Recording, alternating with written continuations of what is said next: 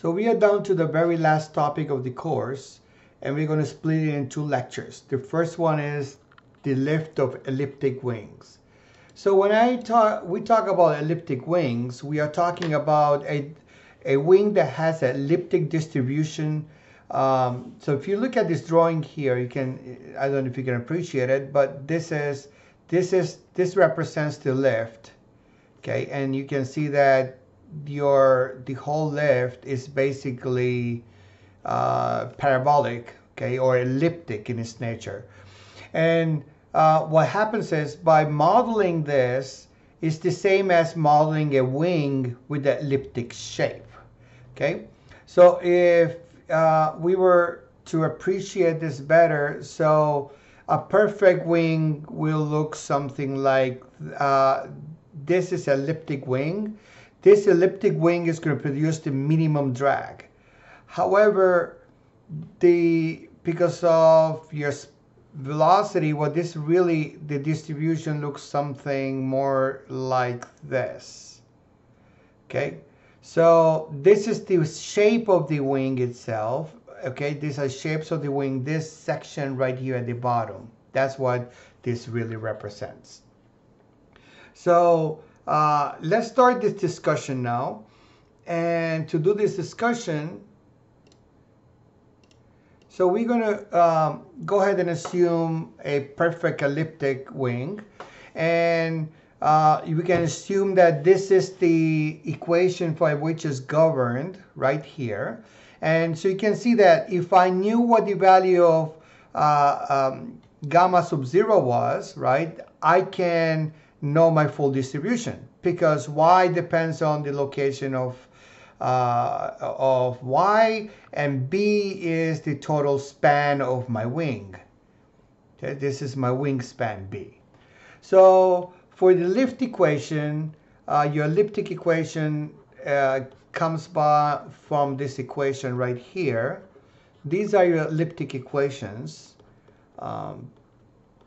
And from this equation, when you solve for you solve for this, you get this equation right here. Okay, so then the couple things that we can keep working with this equation now.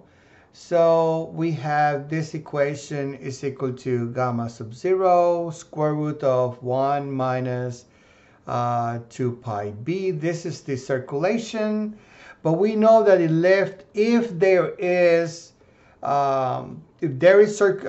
circulation, then we have lift.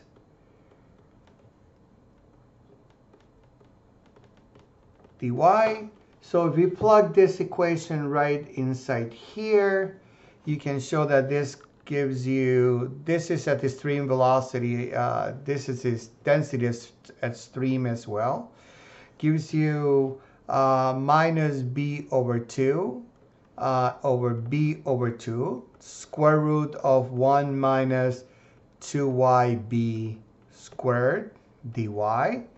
And to solve this integral, we could say let y equal to, by substitution of variables, cosine of theta, and then dy will equal to minus b over 2 sine of theta d theta. Your limits of integration change from b over 2 to theta equal to 0, and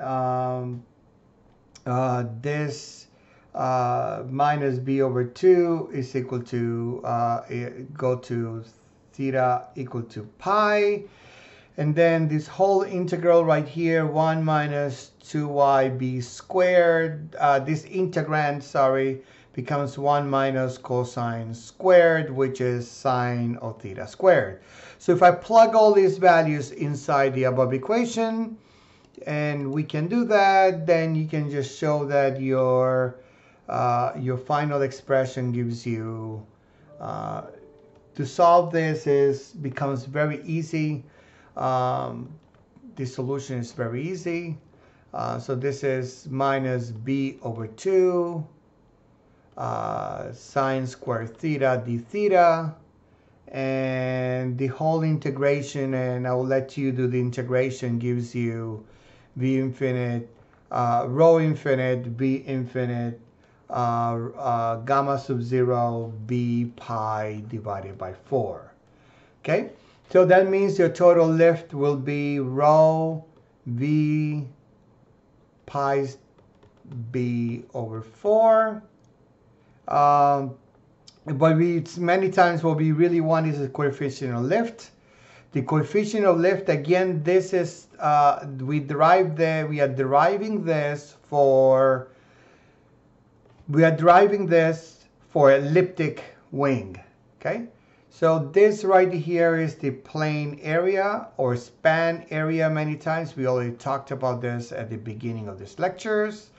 So then the whole thing becomes b over s gamma sub 0 v infinite. Okay, so the whole thing simplifies to this. So given that information, now this made some assumptions here. So far, what we did was we assumed the assumption was that this is completely elliptic. And we also assume that the elliptic gamma sub 0 generates an elliptic shaped planform. In general, in the most general case,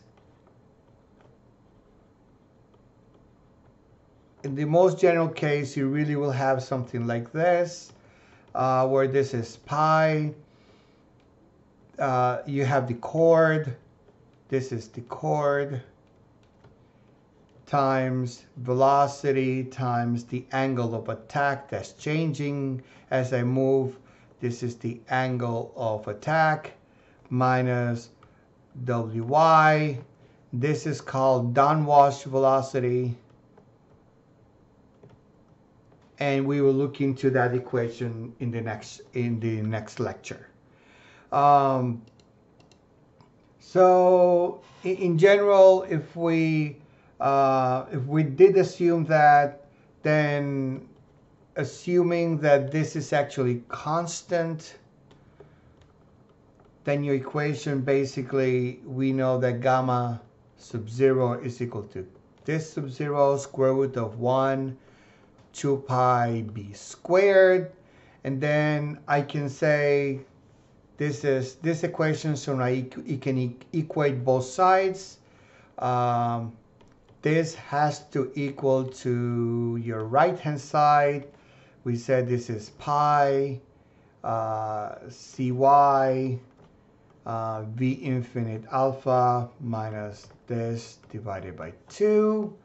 So with that said, then if this is elliptic, so we can make gamma sub 0 elliptic only if this is actually elliptic itself, right? I think that's should be kind of clear. So the equation then it becomes, let's solve for c sub 0, and if we just solve for the whole thing, you can show that this actually, the whole expression gives you where c sub 0 is the base, gives you gamma sub 0 is equal to pi v infinite minus gamma sub 0 to pi. This is downwash velocity. We will see that in the next lecture, okay? We will see where that comes from. Okay, so for now, let's just take it. So then from here, what you really have is this is equal to 2 times b v infinite alpha 1 plus 2b pi c sub 0. Okay, we can further work with this expression. Note that what we did here was we assumed that this expression right here was constant. In general, that is not true. So you can know that how that may bring complexity to the problem itself, right?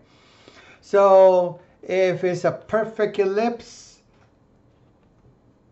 for the perfect ellipse, you have something like this.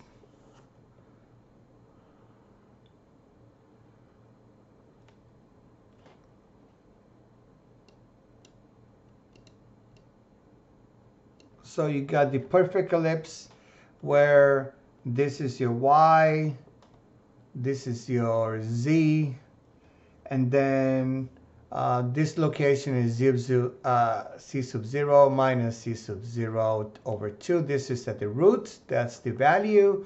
This value is b over 2. This value is minus b over 2.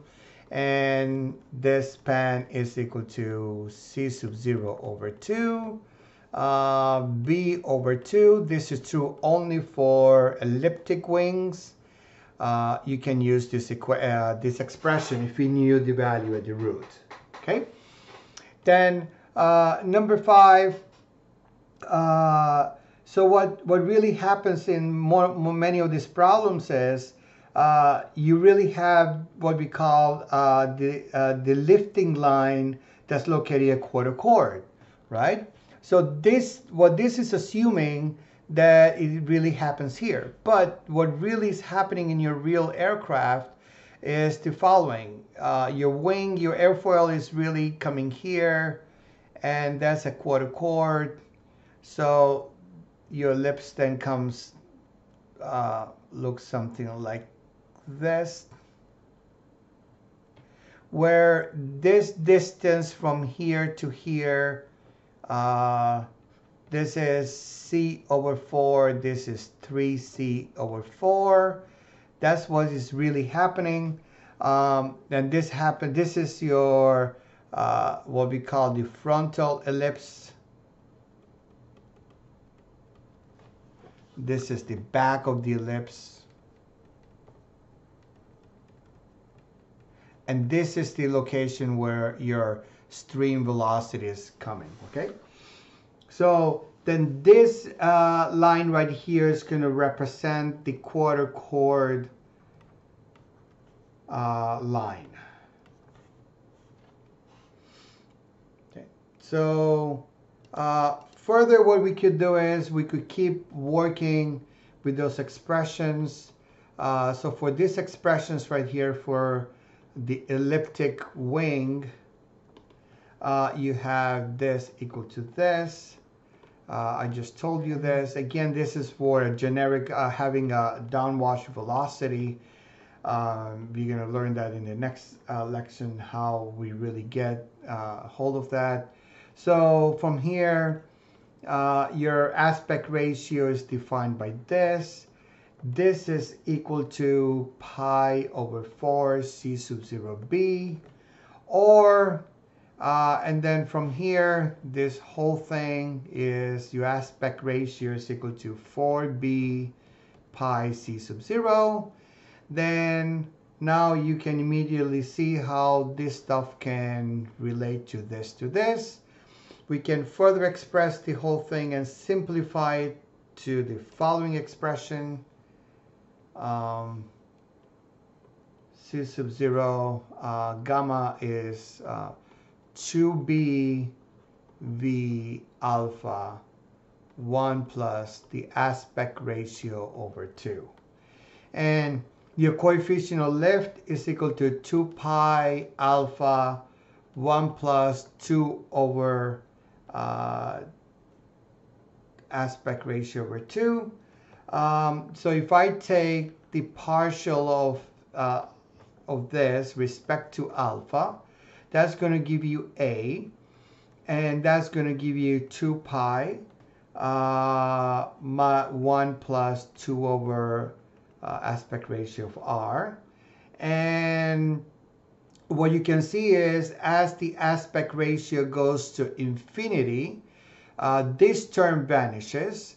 So your CL value at the aspect ratio going to infinity is equal to the following value, a sub 0, and is going to equal to 2 pi alpha is equal to 2 pi alpha.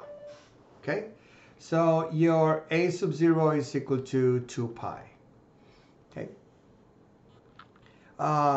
So many of these problems, so when you have a high aspect ratio, so what really happens is the following. You can have the partial of the aspect ratio of CL divided by CL infinite, and that's going to give you 1/2. So what you're really trying to say is that when this value right here is going to tend to basically go to is giving you 1/2 there. So where basically, again, the value here, infinite, I just took the derivative respect to this. Okay, so this is the behavior of this type of structures. Now, in general, if you have a high aspect ratio and low speed, we can generalize this using the following expression, and this is a efficiency factor or correction factor. Typically, we can take this around 0.85, 0.95, and then if we are working as subsonic, for subsonic, the expression is equal to this. Remember, your Mach is equal to V infinite over your velocity of sound, speed of sound. And then if it's supersonic, then it's given by this equation. Okay, so the a sub 0 really is a correction factor. So if you're finding these values here, and that a sub 0 tells you, using that a sub 0, right, you can, from here, right, then you can solve for alpha, and those are the values that we actually can use for this. Okay, so this is the discussion on lift for elliptic wings.